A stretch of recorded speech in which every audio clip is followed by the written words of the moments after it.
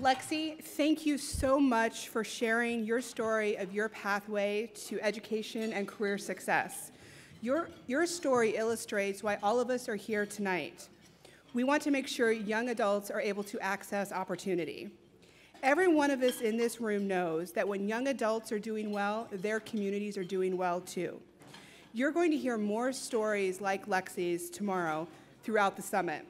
My name is Melanie Anderson. On behalf of Opportunity Nation, it's my pleasure to welcome you all as friends and family of Opportunity Nation. When I look out at this room, I am energized and inspired. Collectively, our partners reach more than 100 million Americans. Just think what we can all do if we work together. As Director of Government Affairs at Opportunity Nation, one of the most rewarding parts of my job is bringing young leaders like Lexi to meet with their member of Congress. Today, 95 of our opportunity leaders, all of whom have made a personal commitment to expand opportunity to all Americans, took our message of increased pathways to young adults to over 80 members of Congress. These opportunity leaders, many of them who are young adults, have come from every corner of the country and have lent their voices, talents, and perspective to the national movement to end youth unemployment. I would like all of those opportunity leaders to stand up.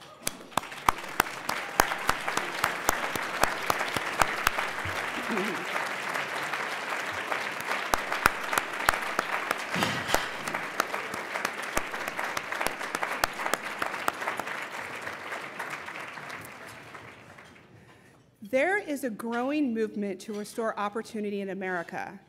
This effort has reached a critical tipping point, particularly for our nation's youth who face unacceptably high levels of unemployment and disconnection.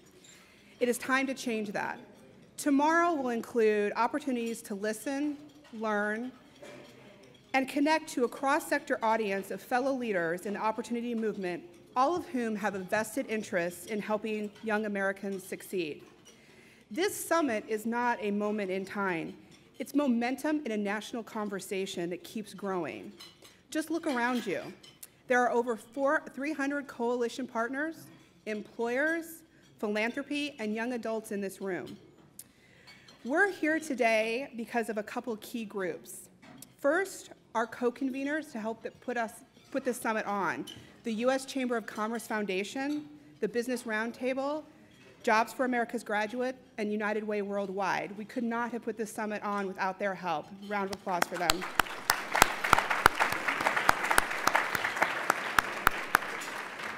Second, we are so fortunate to have a set of partners who believe in the power of convenings like this one and join us in our commitment to making them available to leaders like yourselves free of charge. I want to take a moment to thank our generous sponsors, Bank of America, State Farm, Citi Foundation, the Annie E. Casey Foundation, Walmart, Case Foundation, and Apollo Education Group. Additional support for youth attendance and key breakout sessions was provided by the ACT Foundation, AT&T, Gap Incorporated, the Joyce Foundation, the Kresge Foundation, and the Rockefeller Foundation. I would like to extend a very special welcome to Mayors Bell and Myrick, who you'll hear from tomorrow that have joined us. I would also like to thank the Be the Change board members who are in the audience tonight. Your support is important to Opportunity Nation's mission. As I said before, our co-conveners were so important to making this summit happen and demonstrates that when different sectors work together, amazing things can happen. And I'd like to introduce one of them next. Suzanne Clark is the Executive Vice President of the U.S. Chamber of Commerce, the world's largest business federation representing interests of more than 3 million businesses of all sizes, sectors, and regions, as well as local and state chambers. Suzanne has had a distinguished career at the highest levels of both business and public advocacy. Please welcome Suzanne Clark.